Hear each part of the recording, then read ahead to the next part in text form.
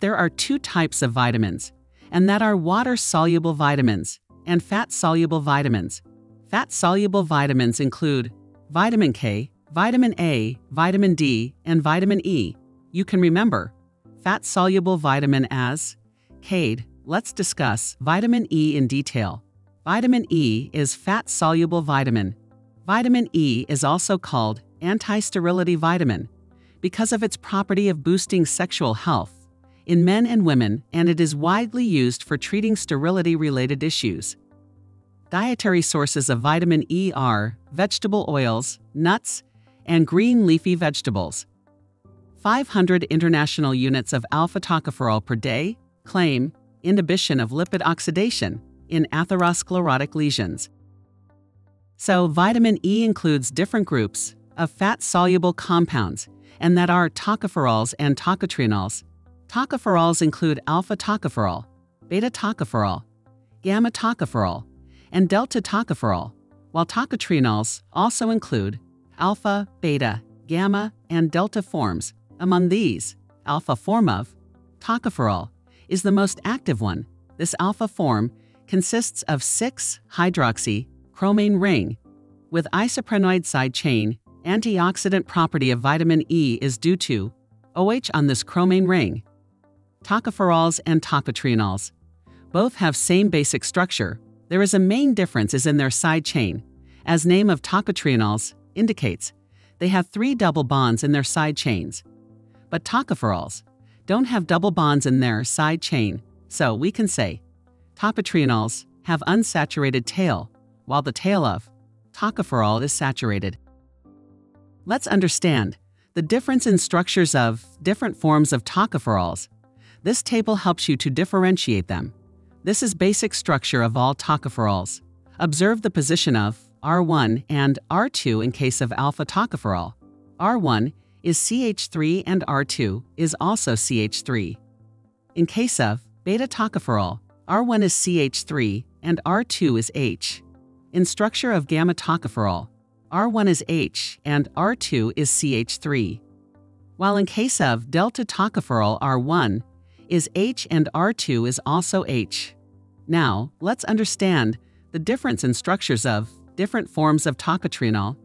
This table helps you to differentiate them.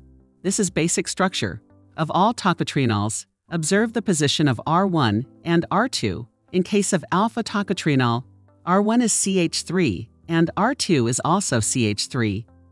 In case of beta tocotrienol, R1 is CH3 and R2 is H. In structure of gamma tocotrienol, R1 is H and R2 is CH3. While in case of delta tocotrienol, R1 is H and R2 is also H. Alpha tocopherol prevents lipid peroxidation, particularly in the cell membrane of red blood cells. Do you know what is lipid peroxidation? Well, let's have an overview of lipid peroxidation. To make the role of vitamin E as an antioxidant easy, lipid peroxidation is an oxidative degradation of lipids. In oxidation, there is loss of electrons, but in lipid peroxidation, as in oxidation, loss of electrons occurs, but there is also generation of peroxide radical as an intermediate. Free radicals are craving for electrons to achieve stability, for example OH, that is shown by an electron on OH. Polyunsaturated fatty acids are prone to undergo peroxidation. They are called unsaturated, as there are at least 2 double bonds present in chain, and because it has methylene bridge. Methylene has 2 hydrogens, and that are highly reactive, free radical attacks on it. 1 hydrogen is released, so it share its electron with OH, and water molecule will be formed. It means an electron is lost from lipid. Thus, more free radicals are generated. In initiation step, attack of reactive oxygen species on lipid. In propagation, lipid radical reacts with oxygen. In third and last step, called termination, 2 radical species react. In initiation step, there is methylene bridge in between 2 double bonds in polyunsaturated fatty acid. Hydroxyl radical attacks a hydrogen of methylene bridge and takes away hydrogen as a free radical. Thus, water molecule will be formed. Unstable lipid radical will also be formed. In propagation, oxygen reacts with lipid radical. These two oxygen then attack methylene bridge, so lipid peroxyl radical will be formed. You can also see oxygen incorporated into the structure, as there is one unpaired free radical on one oxygen, so it is called lipid peroxyl radical. That's why this reaction is called lipid peroxidation reaction. Then this lipid peroxyl radical reacts with another polyunsaturated fatty acid. One of the hydrogen of methylene bridge will transfer to lipid peroxyl radical, so there will be generation of lipid peroxide, and polyunsaturated fatty acid is converted to lipid radical, as generated in initiation step. This cycle is continuous until last step, and that is termination occurs. In termination, two lipid peroxyl radicals react, so peroxide and oxygen molecule will be generated. Alpha-tocopherol is a secondary or a chain-breaking antioxidant. It inhibits propagative phase, so alpha-tocopherol intercepts the lipid peroxyl free radical. Tocoproxyl radical will be formed. This tocoproxyl radical then reacts with another lipid peroxyl radical and converted to an active product.